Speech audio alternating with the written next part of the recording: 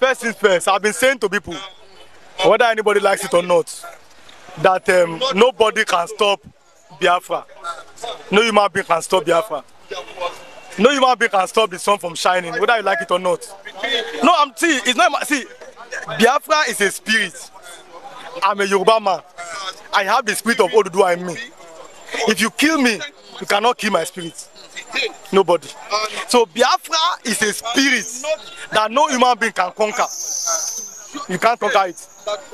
Every Igbo man, whether you like it or not, you're a Biafra.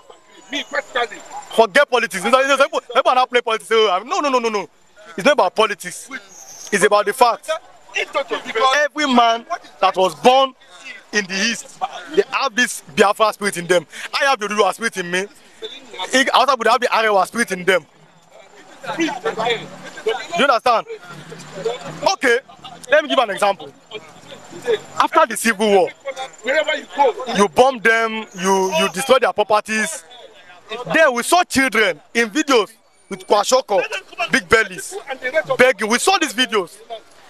Then what did God do for them? God made sure that today they are everywhere, they are where they are, because of that Biafra spirit in them, which no human being can conquer. It's a fact. You know, some people that they are so afraid. I'm not a Biafra. You are a Biafra man. If you are an Igbo man, you're a Biafra man. Peter Obi is an Igbo man. He's a Biafra man. For example, our president Bola Ahmed Tinubu said, "Yoruba man." He said, "Oh, you are man." You can see. I am first an Igbo person, then a Yoruba person, then before I'm a Nigerian.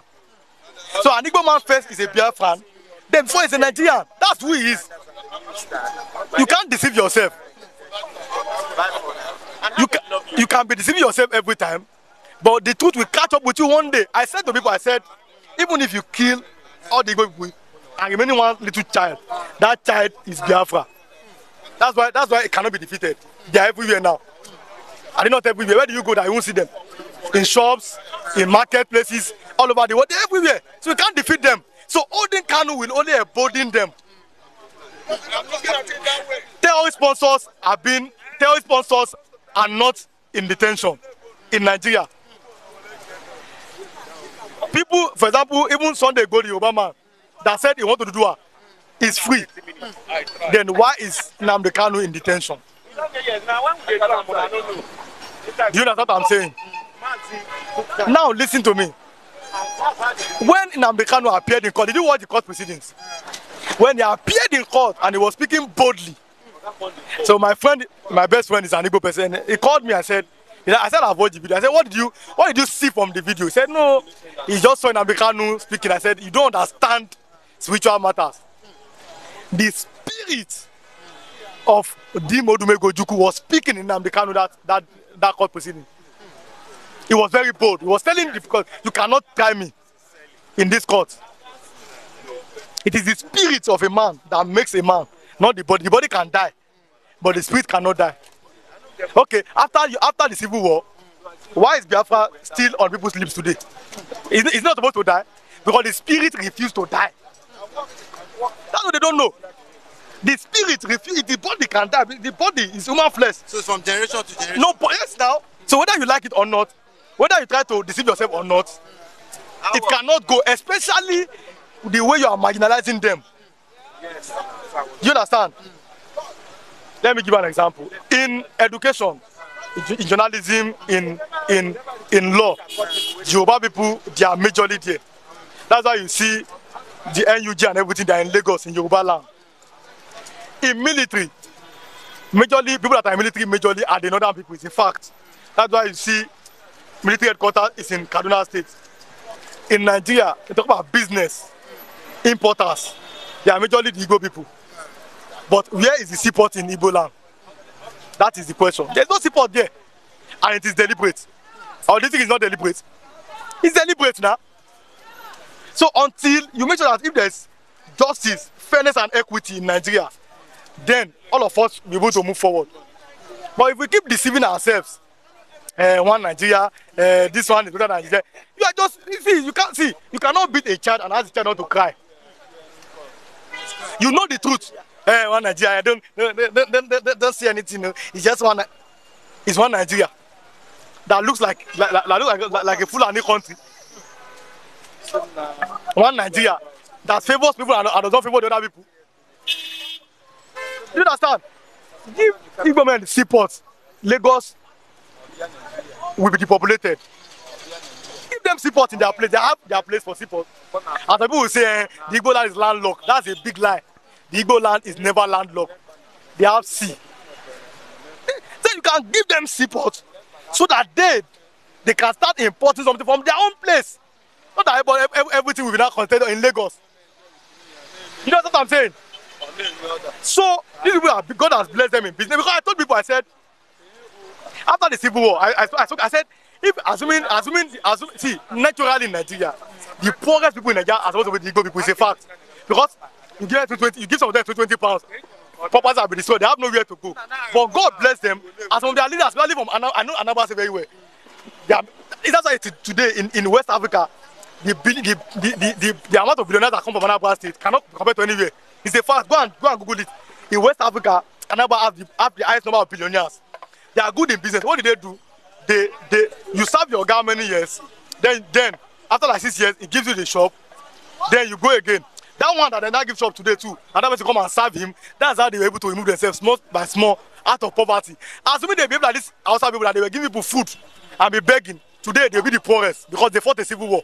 That's why I say ordinarily all these beggars that you see here are also naturally be the Igbo people. Is a fact, but they are not because their leaders are able to think and take them out of poverty the way they can.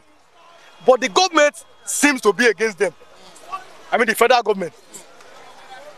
Give everybody, if you give a Hausa man the same opportunity, Yoruba man the same opportunity, give Igbo people the same opportunity, Nigeria will be better than this.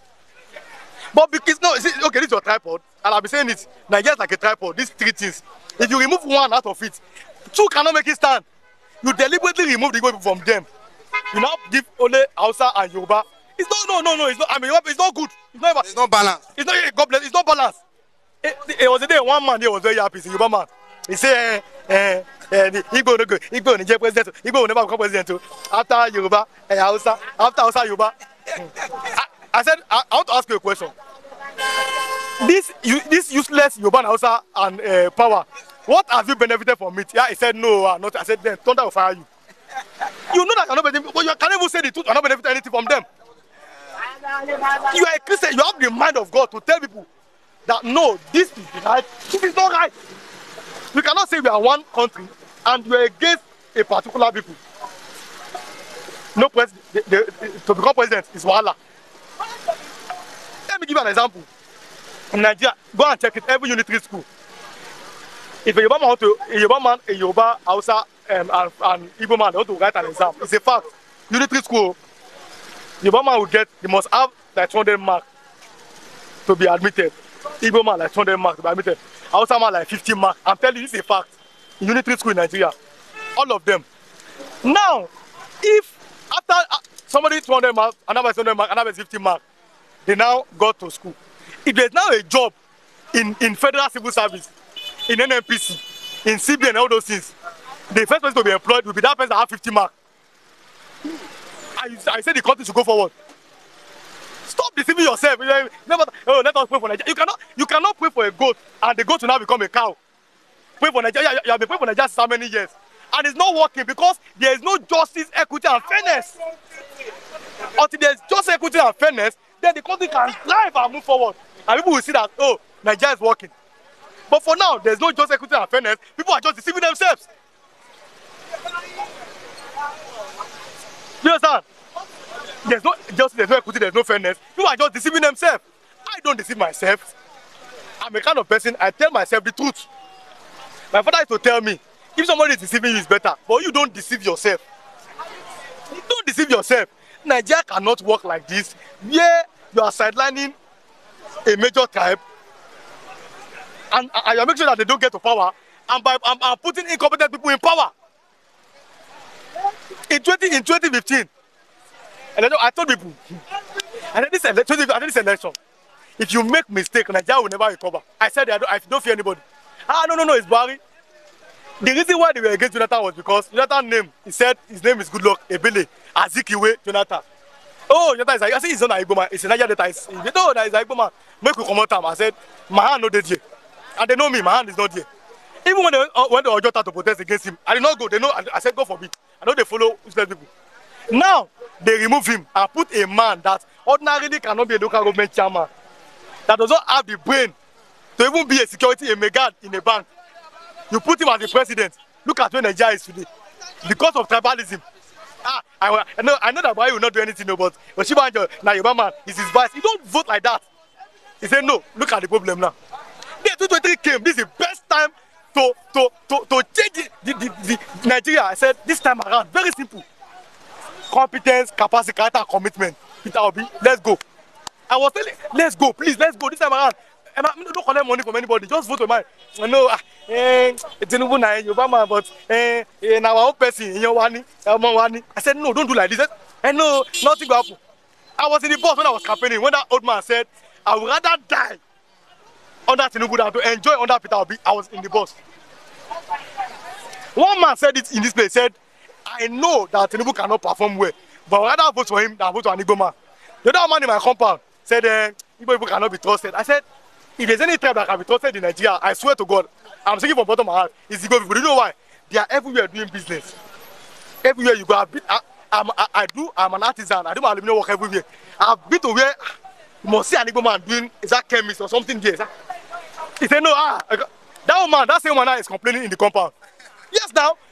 Maybe I told some of them now, they say they want to come and join the obedient movement. And I told them, if you want to join, they see the line. I'm just a spokesman, I'm not anybody. So if you want to join, just make sure that you are working.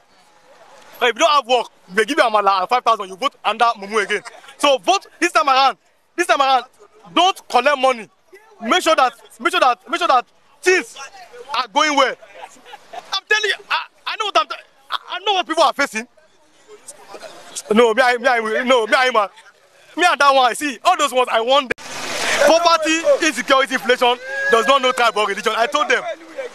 Even Buhari that we say is the worst president is not better than our human beings are not missing Buhari. I said if we can miss Buhari in Nigeria, that means something is wrong. Is it not like that? As I was coming from my house one day, 3 people came to meet me. Thank God, come, I said, come. Obi and Atiku want to join together. I say, hey, what's the problem? They say, I beg. Make them join together. I say, hey, good morning, no. It's true now, good morning. I want you here. I told you in this place. You kept calling me, oh, you're a bastard. You hate Yoruba, you're a bastard. I'm a Yoruba person, but the truth is the truth. Let us see the truth and say it. Now look at it. They now want Peter Obi to come back. And you see. Okay, come back. Because the man have brain of it's a trader, you know, a trader can multiply money. He have brain, not just a politician. That don't know anything politics. They put all their children in politics, all their wife in politics. You, they don't know you. They have used you and dumped you. They don't know you. They don't know you now. You give them. See, I told them in this place. You give them 2 decades of rice. It is here 2 decades of rice. Maggi, salt, tomato, groundnut oil. Amala, take. Go and vote. They will not be singing. Hey. A man was giving, a Yoruba man was giving elderly woman one spaghetti. A video, I have the video. Hey, she said one spaghetti. I was angry. This is bad now. We should tell ourselves the truth in this place. How can Posa be receiving you every year? The same thing you do every year. Don't collect money from any person again. Vote your mind now that, oh, this man can do it. My mind. I don't care the person, but just your mind. But honestly, the money they give you, we finish. We know they hear for Nigeria. We know they hear. No, you see, let me tell you. Poverty has been weaponized. And democracy cannot work where there's poverty and illiteracy. In a developed country, something like this, it doesn't happen now. It doesn't happen. Yes, because no. See, my brother, let me give you an example. When you are okay, if somebody calls you and say, come and take 5,000 and vote for somebody, you cannot vote because you have that money. But somebody that is not working, they brainwash him, and you give him small money and food, he will vote for the wrong candidate. That is the problem. So poverty and illiteracy have been weaponized. That whenever election comes, you must vote for a wrong leader because it's from your tribe. You understand? So it is intentional. They made it so that when you are so poor, you must vote for the wrong candidate, which I am against. That Muslim ticket, a mumu ticket, Muslim, mumu. Even the people that are Muslim ticket, even the Muslims themselves, they don't. Now, let me tell you. Under Jonathan, you know that Eid Kabir is coming. They call it, we call it Ileya. Under Jonathan, people they will be buying goats, rams up and down. Have you seen one ram pass here? Some of them they are giving a quick notice. Sorry, this is frustration everywhere. But we want them that the only way to go is to vote for a man that have competence, capacity. They say no. You want to vote for our tribe. Oh yeah, your tribe, enjoy it. I told them, I said, after 2 years, all of you become obedient. Less than 5 months, they are not coming to meet me. That's the problem. You know what I'm saying? So now everybody should learn. Biafra spirit cannot die. The same way my spirit cannot die. The same way our spirit cannot die. Whether you like it or not, no human being on earth can stop Biafra. That's my opinion. Thank you very much.